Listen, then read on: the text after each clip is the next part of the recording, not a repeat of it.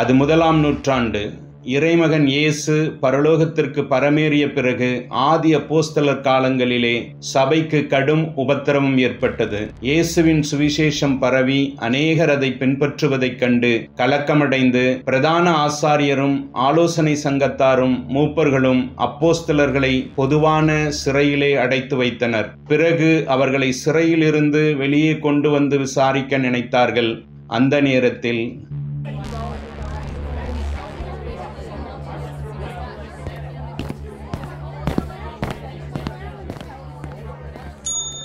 ஐயா, ஜெயில யாருமே இல்ல, ஒருத்தரையும் காணோம். எங்க போனாங்கன்னு தெரியல. என்ன கதை சொல்றீங்க? ஜெயில அறைய ஒழுங்கா பூட்டலையா? கதவை யார் திறந்தது? ஐயா, கதவுல நல்ல பூட்டி தான் இருக்கு. வாசல்ல காவல் காக்கிறவங்க கூட ஜாக்கிரதையா காவல் காத்து இருக்கிறாங்க. நாங்க போய் கதவை திறந்து பார்த்தோம், உள்ள ஒருத்தரையும் காணோம். ஒரு புரியல ஐயா, ஆச்சரியமா இருக்குது. ஜெயில வச்சவங்க காணோங்கிறீங்க, அப்படின்னா அவங்க எங்கதான் போயிருப்பாங்க? ஐயா, நீங்க காவல்ல வச்ச அந்த நபர்கள் இப்போ ஆலயத்தின் நடுவுல நின்னுகிட்டு மக்கள் கிட்ட எல்லாம் பேசிக்கிட்டு இருக்காங்க. என்னது, ஆலயத்திலையா? அவங்க எப்படி அங்க போனாங்க?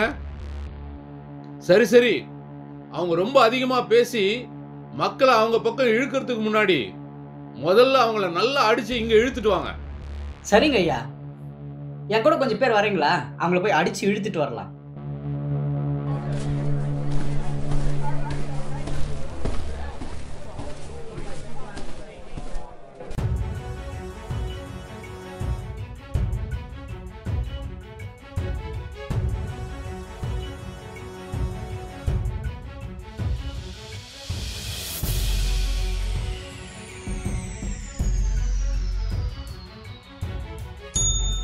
சிறை கதவு பூட்டி இருக்குன்னு தான் சொல்றாங்க. வெளியில காவல் காக்குறவங்க நல்லா தான் காத்துட்டு இருக்கிறாங்க. அப்படி இருக்கும்போது இவங்க எப்படி வெளியே வந்திருக்க முடியும்? இவங்களுக்கு யார் உதவி செஞ்சிருப்பாங்க? அதுவும் தேவாலயத்துல போய் இவங்க பிரசங்கம் பண்றாங்கன்னா இது எப்படி முடியும்? இயேசுவை சிலுவையில் அறைஞ்சதுல அவர் செத்துட்டாரு. அவர் அடக்கமும் பண்ணியாச்சு. அவருடைய சீஷருங்க அவருடைய உடம்பை எங்கேயோ எடுத்துட்டு போய் மறைச்சிட்டு அவர் உயிரோடு எழுந்துட்டாருன்னு சொல்லி ஒரு குழப்பத்தை உண்டாக்கி விடுறானுங்க. இப்ப என்னடான்னா சிறைச்சாலையில இருந்து எப்படி அவனுக்கு வெளியில வந்துட்டு இன்னொரு குழப்பத்தை உண்டாக்குறானுங்க. நடக்கிறது எல்லாம் பார்த்தா ஒரு மாதிரி கலக்கமா இருக்கு, பயமாவும் இருக்கு. இது எங்க போய் முடியும்னு தெரியலையே. ஐயா, இதை இவங்களை இழுத்துட்டு வந்துட்டோம். நல்லா அடிச்சு இழுத்துட்டு வாங்கடான்னு சொன்னா இப்படின்னா மாப்பிள்ளைய கூட்டு வர மாதிரி கூட்டு வந்திருக்கீங்க. ஐயா, நீங்க சொன்ன மாதிரி தான் அவங்கள அடிச்சு இழுத்துட்டு வரலான்னு போனோம். ஆனா அங்க ஜனங்கள் எல்லாம் அவங்களுக்கு சாதகமா இருக்காங்க. எங்க அவங்கள அடிச்சா ஜனங்க எங்களை கல்லெறிஞ்சிருவாங்கன்னு பயந்துகிட்டு அவங்கள பலவந்தம் பண்ணாம பக்குவமா கூட்டு வந்தோம்.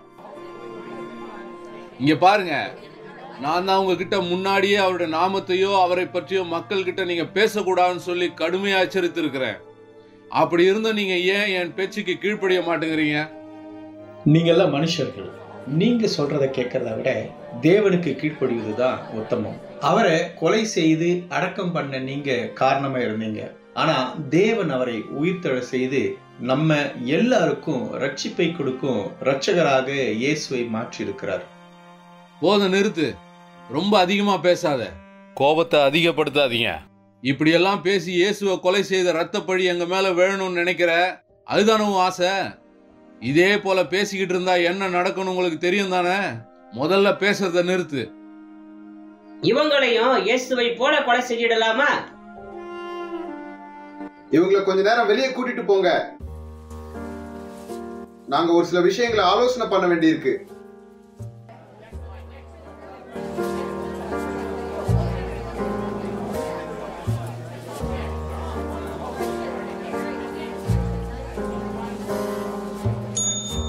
இந்த மனுஷருக்கு எதை செஞ்சாலும் எச்சரிக்கையா இருக்கணும்.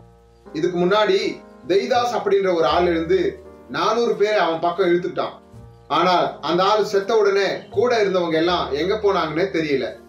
அதுக்கப்புறம் கலிலேயன் ஆகிய யூதாஸ் வந்தான். அவன் கூட கொஞ்சம் மக்கள் போனாங்க. அவனும் செத்து போயிட்டான். அவன் கூட இருந்த மக்களும் சிதறடிக்கப்பட்டுட்டாங்க. ஒருவேளை இவங்க கூட மனிதர்களுடைய திட்டத்தின்படி இப்படி செஞ்சா இவர்களும் ஒரு நாள் சிதறடிக்கப்பட்டு போயிடுவாங்க. ஆனா ஒருவேளை தேவனால உண்டானதுன்னா ஆண்டவருடைய திட்டத்தை எதிர்க்க நம்மால முடியாது. நல்லா யோசிச்சு பார்த்து செய்யுங்க. கமாலியல், நீங்க நல்ல வேதம் படிச்சவர், அதனால நீங்க சொல்றதை ஏத்துக்கிறோம். ஆனா கூட இவங்களை அடிச்சு துன்புறுத்தாம விட மாட்டோம். அவனுங்களை இழுத்துட்டு வாங்க. இதுக்கப்புறம் அவங்க இயேசுன்னு சொல்லாத அளவுக்கு அவங்க அடிங்க. சரி வாங்க அடிக்கலாம்.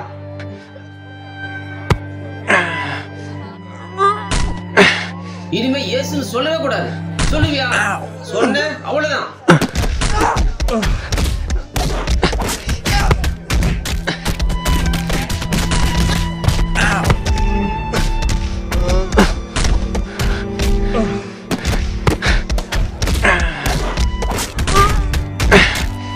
போதும் போதும், நிறுத்துங்க. எவனாவது செத்துட போறான். இங்க பாருங்க, திரும்ப உங்களை எச்சரிக்கிறேன். இதுக்கப்புறம் நீங்க இயேசுவை பற்றி சொல்லிட்டு இருந்தீங்க, அப்புறம் நாங்க என்ன பண்ணுவோம்னு எங்களுக்கே தெரியாது.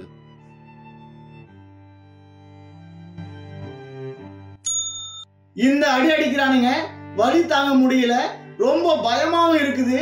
ஆனா நீ என்ன சிரிச்சுக்கிட்டே வர? உனக்கு வலிக்கலையா? மனுஷனா கண்டிப்பா வலிக்கத்தான் செய்யும்.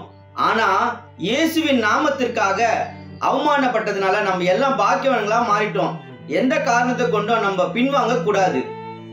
உண்மைதான். இந்த உலகத்துல என்ன துன்பம் வந்தாலும் நம்ம தைரியமா தான் இருக்கணும். ஏன்னா இயேசு இந்த உலகத்தை ஜெயித்து இருக்கிறாரு.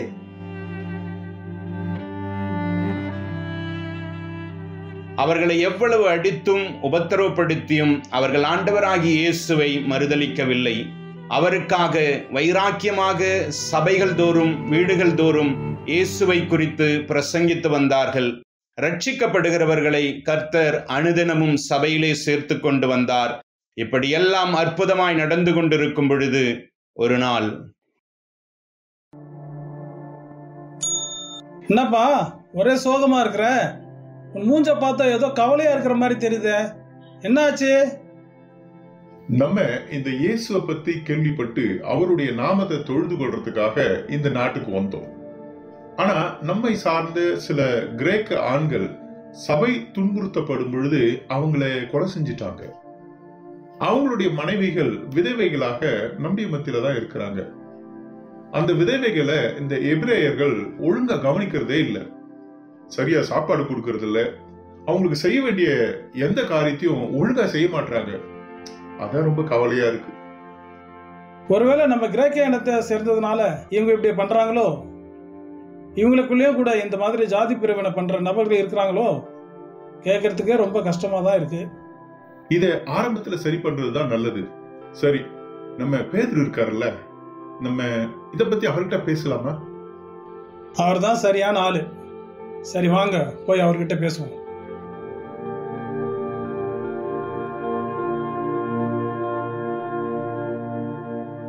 பல தேசத்திலிருந்து வந்த சில ஆண்களை சபை உபத்திரவப்படும் காலத்தில் கொலை செய்யப்பட்டு விட்டார்கள். அவர்களின் விதவைகள் இங்கேயே தங்கி இவர்களோடு வாழ ஆரம்பித்து விட்டார்கள். இங்கு உள்ள சில கிரேக்க விதவைகளை சரிவர கவனிக்காததினால் இந்த பிரச்சனை ஆரம்பித்தது. அந்த நாட்களிலும் சிலருக்கு அந்த பாகுபாடு இருந்ததினாலே இந்த பிரச்சனையும் வந்தது. இதை மூத்த அப்போஸ்தலர் பேதுருவின் கவனத்திற்கு கொண்டு சென்றார்கள். அப்பொழுது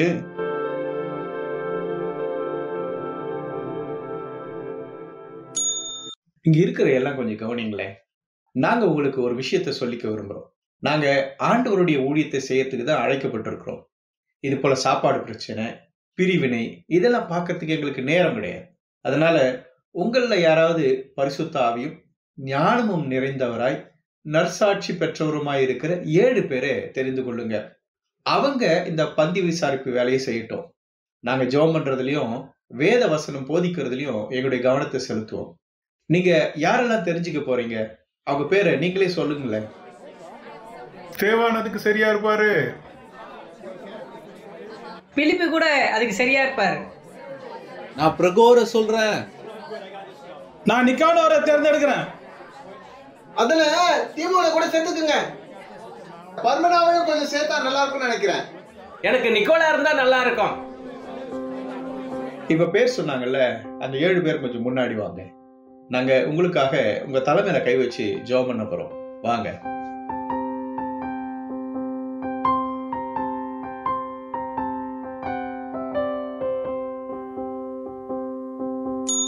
சபை மக்கள் விரும்பினது போல அவர்களுக்கு இந்த 7 நபர்களை பந்தி விசாரிப்புக்காக நியமித்தார்கள்.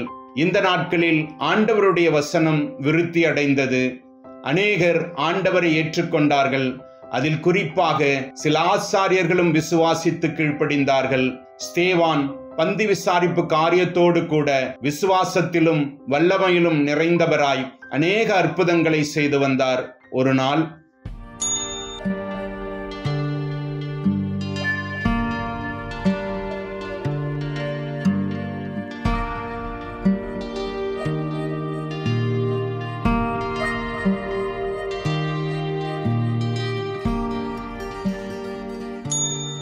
ஸ்தேவானையா, இவருக்கு ரொம்ப நாளா உடம்பு சரியில்லாம அடுத்த படுக்கையா இருக்கிறார். ஜெபம் பண்ணி சுகம் பெற செய்யுங்களேன்.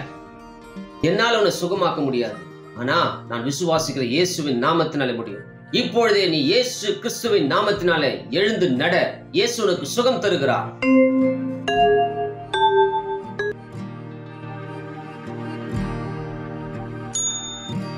யாராலும் குணப்படுத்த முடியாத இவரை இந்த இயேசு கிறிஸ்து குணப்படுத்தி இருக்கிறார். இயேசு கிறிஸ்து உண்மையாகவே வல்லமையுள்ள தேவனா இருக்கிறார்.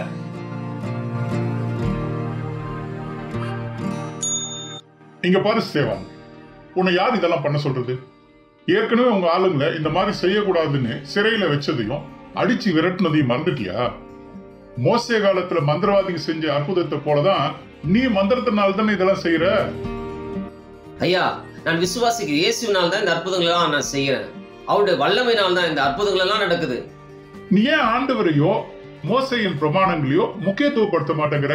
எப்ப பார்த்தாலும் இந்த இயேசுவையே முக்கியத்துவப்படுத்துறிய? ஐயா, மோசையின் பிரமாணங்களை மாத்துறதுக்கு தான் இந்த இயேசு கிறிஸ்துவே உலகத்துக்கு வந்தார். தேவதூஷணம் பேசாத. நீ எப்பவுமே யெகோவா தேவனுக்கு விரோதமா தான் பேசிக்கிட்டு இருக்க. உன்னை சபை சங்கத்துக்கு தான் கூட்டிக்கிட்டு போனோம். அங்கதான் உன்னை வச்சு விசாரிச்சு உன்னை தண்டிப்பாங்க. எல்லாம் வாங்க, இவனை சபை சங்கத்துக்கு இழுத்துட்டு போலாம். நம்ம இங்க இருந்து தப்பிச்சு ஓடிடலாம். வாங்க வாங்க, ஓடி போயிடலாம்.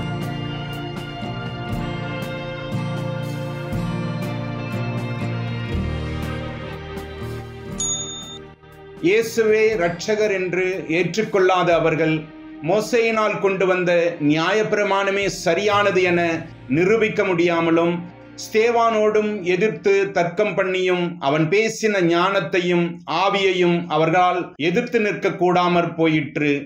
பல பட்டணங்களை சார்ந்த பல நபர்கள் அவனுக்கு விரோதமாய் பொய் சாட்சிகளை ஏற்படுத்தி அவனை சபை சங்கத்தில் கொண்டு வந்து நிறுத்தினார்கள்.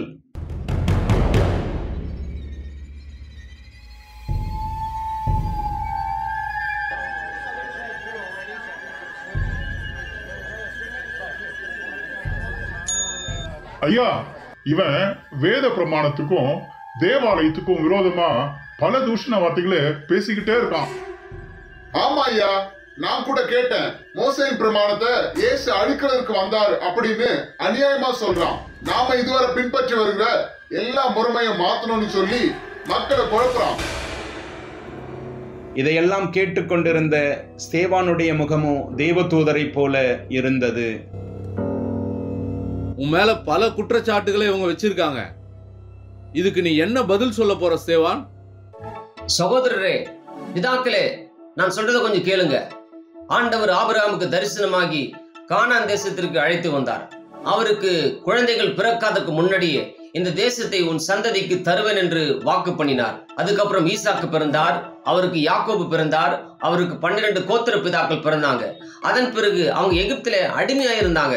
அதுக்கப்புறம் மோசையை கொண்டு இஸ்ரவேல் ஜனங்களை எகிப்தின் அடிமைத்தனத்திலிருந்து விடுதலையாக்கி ஆண்டவர் அவளை வெளியே கொண்டு வந்தார். ஆனால் இஸ்ரவேல் ஜனங்கள் வழியிலே அவர்களுக்கு ஒரு கன்றுக்குட்டியை உண்டாக்கி ஆண்டவருக்கு விரோதமாய் பாவம் செஞ்சாங்க. அதன் பிறகு யோசுவாவினாலே தேசங்கள் பிரிக்கப்பட்டு எல்லா கோத்திரங்களுக்கும் கொடுக்கப்பட்டது. பின் நாட்களிலே தாவீது தேவனுக்கு ஒரு ஆலயம் கட்ட விரும்பினார். ஆனால் அந்த ஆலயத்தை குமாரனாகிய சாலமோன் கட்டி முடித்தார். ஆனாலும் கைகளால் கட்டப்பட்ட ஆலயத்திலே ஆண்டவர் குடியிருக்க மாட்டார். வானம் எனது சிங்காசனம், பூமி எனது பாதபடி. அப்படி இருக்கும் பொழுது நான் எப்படி இங்கே இருக்க முடியும் என்று தீர்க்கதரிசிகள் மூலமாய் ஆண்டவர் சொல்லியிருக்கிறார்.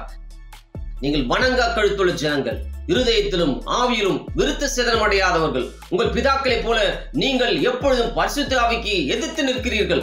தீர்க்கதரிசிகளை உங்கள் பிதாக்கள் துன்பப்படுத்தி இருக்காங்க. நீதிபரர் வருகையை கூறியவர்களை கொலை செய்திருக்காங்க. உங்கள் கைகளில் நியாயப்பிரமாணம் இருந்தும் அதை நீங்கள் கை கொள்ளவில்லை. இதோ வானங்கள் திறந்திருக்கிறதையும் மனுஷகுமாரன் தேவனுடைய வலது பார்சத்திலையும் நிற்கிறதையும் காண்கிறேன். ஐயோ, இவன் தேவதூஷம் பேசுறானே, அவன் வாயை அடிச்சு உடைங்க. ஆண்டவருக்கு விரோதமா எப்படி எல்லாம் பேசுறான் பாருங்க. எங்கிருந்து இவனுக்கு இந்த தைரியம் வந்தது? சரி வாங்க அடிக்கலாம்.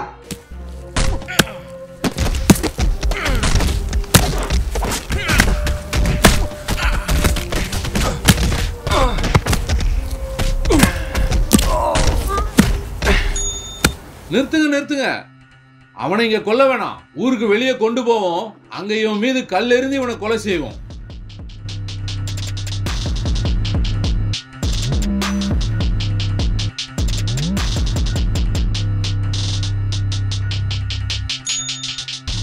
அவனை அந்த நகரத்திலிருந்து வெளியே அழைத்து சென்றார்கள். யாருமில்லாத இடத்தில் அவனை தண்டிக்க துடித்தார்கள். நிறைய கல் எடுத்துக்குங்க. இவன் ஆண்டவருக்கு விரோதமா தூஷணம் சொல்றான். இவன் எல்லாம் வாழவே கூடாது. இவனை கல்லால் அடிச்சு சாகடிக்கணும். என்கிட்ட கூட கல்லு கொடுங்க, நானும் அடிக்க போறேன்.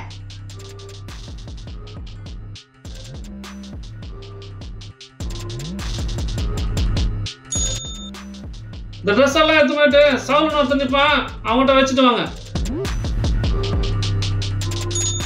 இன்னும் என்ன யோசிக்கிறீங்க? வாங்க அடிக்கலாம்.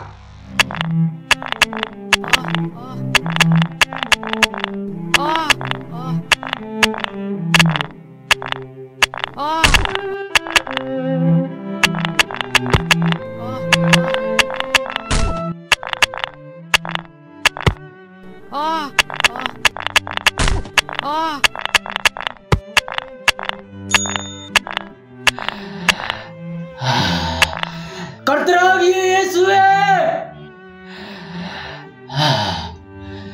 இவர்கள் மேல் இந்த இரத்தப்பழியை சுமத்தாதிரும். இயேசுவே,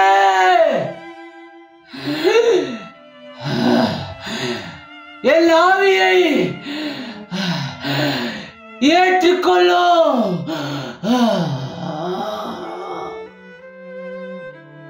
இப்படி சொல்லி அவன் நித்திரை அடைந்தான். அன்பு கிறிஸ்தவ நண்பர்களே, ஸ்தேவான் முதல் இரத்த சாட்சியாக மரித்தார். அதைத் தொடர்ந்து பலர் நம்முடைய மீட்புக்காக இரத்த சாட்சியாக மரித்திருக்கிறார்கள். புனித தோமா இந்தியாவுக்கு வந்து தமிழகத்திலே இரத்த சாட்சியாக மரித்தார். பல மிஷனரிகள் இந்தியாவுக்கு வந்து இந்திய மக்களின் ரட்சிப்புக்காக பலர் பாடுபட்டு இருக்கிறார்கள். சிலர் இரத்த சாட்சிகளாகவும் மரித்திருக்கிறார்கள். சமீபத்தில் கூட கிரகாம் ஸ்டெயின்ஸ் அவருடைய 2 பிள்ளைகளும் ஜீப்பில் வைத்து உயிரோடு எரித்தார்கள். இன்றைக்கும் பல இந்திய மிஷனரிகள் பல இன்னல்கள் வழியாக அநேகரை ரட்சிப்புக்குள்ளே நடத்த பல பாடுகளை சகிக்கிறார்கள். பலர் ரத்தம் சிந்துகிறார்கள். பலர் இரத்த சாட்சியாக மரிக்கிறார்கள். கிறிஸ்தவர்களாயிருக்கிற நாம் நம்முடைய இந்திய சகோதர சகோதரிகளின் ரட்சிப்புக்காக என்ன செய்ய போகிறோம்? ஒரே ஒரு வாழ்க்கை, அது சீக்கிரமாக கடந்துவிடும். ஆண்டவருக்காக செய்த காரியம் மட்டுமே நிலைத்திருக்கும். உடைய வாழ்க்கையை ஆண்டவருடைய ஊழியத்துக்கும் மிஷனரிகளாகவும் ஒப்பு கொடுப்பீர்களா? அல்லது மிஷனரி ஊழியங்களை ஜபத்தாலும் பொருளாலும் தாங்குவீர்களா? இன்றே ஒரு தீர்மானம் எடுங்கள். இந்தியா இயேசுவுக்கே.